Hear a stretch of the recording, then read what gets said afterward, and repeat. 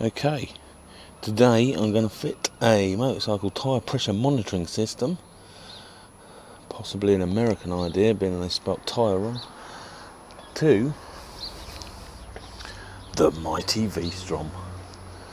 So it's got a handlebar clamp I've clamped on, pinched into place, so that's nice and solid on there.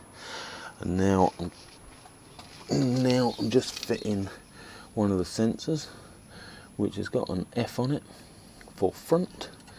You put a lock nut on the valve first, then you screw the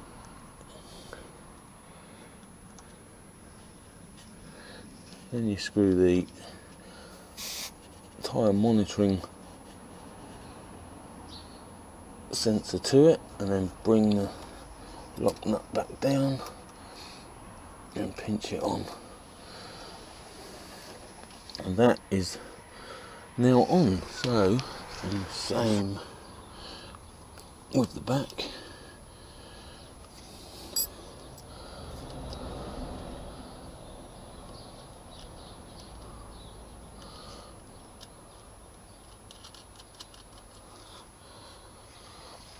There's the valve,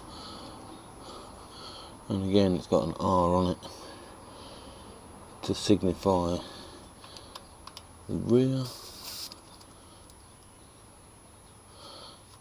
Put that on, bring your lock nut up and lock it in position. You also get in the pack the charge lead, and this is the device, the tool for undoing the sensors to swap the batteries out. So there you go, all on. 32 in the front, 33 in the back, so I need to address that. And then about 20 degrees Celsius temperature. And then to turn it off, you just press and hold that button for about 6 seconds. There you go. There you go, all done. One big knobby dust cap on the back, one big knobby dust cap on the front.